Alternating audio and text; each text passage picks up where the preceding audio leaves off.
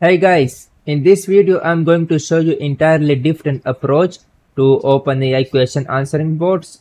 So in your traditional chatbots, they are very limited. Like you have to ask a proper question in order to get a proper answer. So I will try to explain it using an example. Let's suppose you have uploaded information about 10 different YouTube channels and you ask the chatbot a question about d.py, and for example you ask, hey, do you know about d.py channel, what is it about? And the AI responds with something. Now the second time you ask, how many subscribers does it have? So when you said how many subscribers does it have, it does not mention the channel name. So when your query gets to the system to fetch the appropriate data, it will not be able to answer to your query because your query is incomplete. We have information about 10 different channels and the system will not know which one are you talking about. So with this new approach, we will be covering such scenarios and you can say, okay, this is more like advanced type of chatbot. And let's get started. Okay guys, so here we have three different files, answer.py, app.py and vector-generator.py. So this is basically a built-in project which I have built. It is a traditional chatbot using OpenAI and I'm going to show you also. Right now in knowledge base.json, we will store our data, our knowledge base, and this vector generator is responsible to generate the knowledge base. So right now in this folder, my PDF data, I have two PDF files. I'm going to upload both of them to my knowledge base. First of all, I have this file 2023 events. Let's run this code and see if our knowledge base is updated. Okay, the code is executed successfully. Now if I look at my knowledge base, it has some information, some data. Now let me do the same for the second file, which is called my cv.pdf.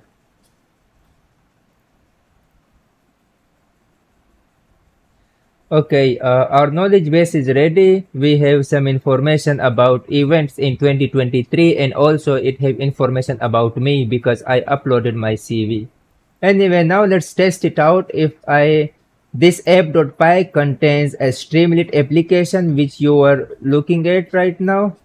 It is responsible for this UI. And if I go to app.py, I can see there is a bunch of code. You don't need to understand it. I will provide you this complete code and you can make your changes accordingly. Okay, now let's try to ask some question. Let me run this piece of code. If I go to terminal and write streamlit run app.py. Okay guys, let's test it out. If I say what happened in March, give me only 1 point. Okay, so I asked about the event that happened in March and only asked for 1 point. Okay, so now if I said actually give me 2 points, let's see how it responds.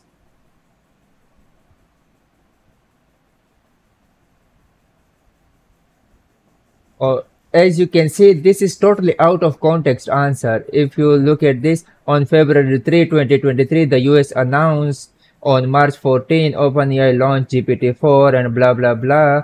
So I was talking about the events in March, not in February. It happened because if you look at this query, it does not have the keyword March anywhere. So when we are using the vectors, embeddings, cosine similarity, it is not able to fetch the correct information or it is not able to understand and bring the correct context from the backend.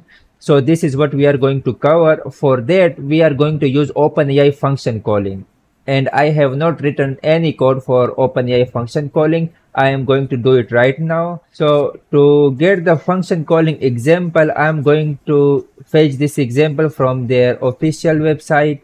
If I copy this and go back to the code, here in answer.py, I'm going to use this information. Anyway, so this is the function calling example. We have a function that says run conversation and so on. What I'm going to do is I will copy this piece of code. I will create entirely separate function for that. Def get answer using function call. It takes user input and also previous history.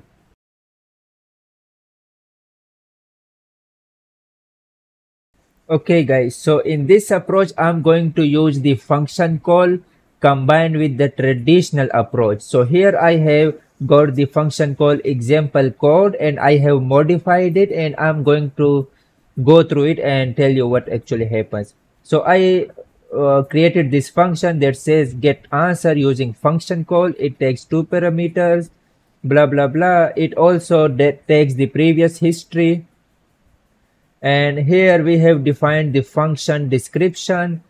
The function name is get answer, and I have said get answer to any query to which you don't know the answer yourself. You will also call this function whenever the user asks some query or question. So here I have defined the other properties. You can see the documentation how to provide this metadata. It's so simple. Anyway, here we are sending the first request to OpenAI, and after getting the response, whether in the response do we need to call the function that was defined above or not. If yes, then what we are doing is we are getting the name of function, we are getting the arguments. So finally, once we know, okay, OpenAI function call model wants to call a function that is called get answer. So I write this piece of code myself. I called the previous function which we defined, and I am returning the response. Now I'm going to show you the output, how it is different from the traditional one. If you don't understand it, don't worry, it's not so easy to explain in words actually. So you can have the access to the code and you can go through it, try to ask me questions. If you have any problem, I will try my best to answer. Anyway, let's check the response, guys. Okay guys, let's test it out. First of all, I will start with an example by asking about myself. If I say, do you know Sohail, and tell me, I'm aware of Sohail, however, I don't have any personal information about me. Okay, tell me. Let's see how it responds. Now I'm having a proper conversation with the chatbot instead of just asking a straightforward question. So as you can see, it gave me this complete answer. So if you say I have said only that, okay, tell me, it is referencing the previous conversation and generating a query on the backend and fetching the results. I'm going to show you what query it actually generates.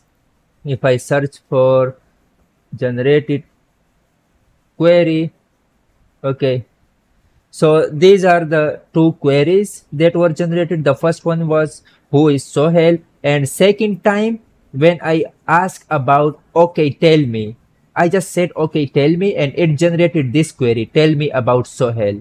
It because it referenced the previous conversation and generated a proper query and gave it to our get answer functions.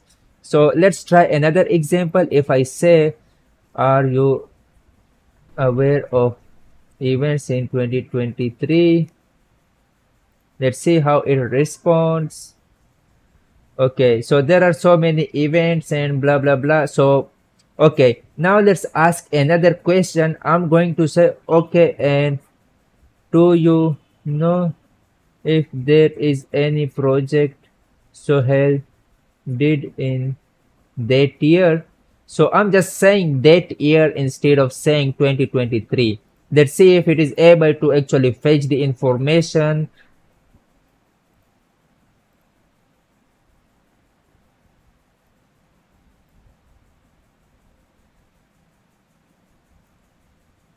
Okay, it is saying overview of year 23 including, okay, there is no information. I have not added any information in 2023, so it's right. So it already knows I'm talking about 2023. If I say, can you provide more details regarding the second event you mentioned? Let's see what it says.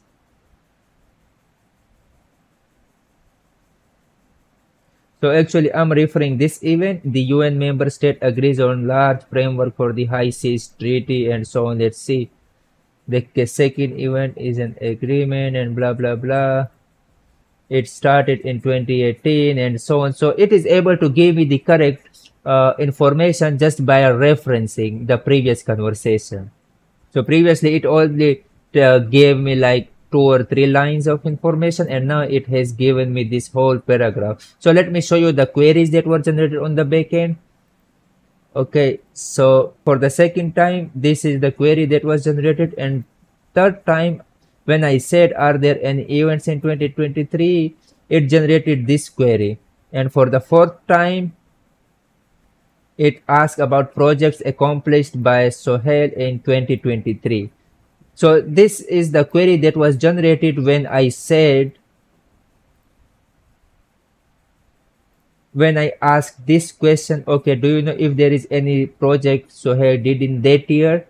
When I said this, it generated this query according to my input. It mentioned 2023 because it was referencing the previous conversation. Hope you guys understand what concept I'm trying to give you guys. I'm going to share this code with you guys so you can play around with it and use this concept to, further enhance the interaction with question answering chatbots. And if you like this video, make sure to hit the subscribe button, and thank you so much for watching, guys.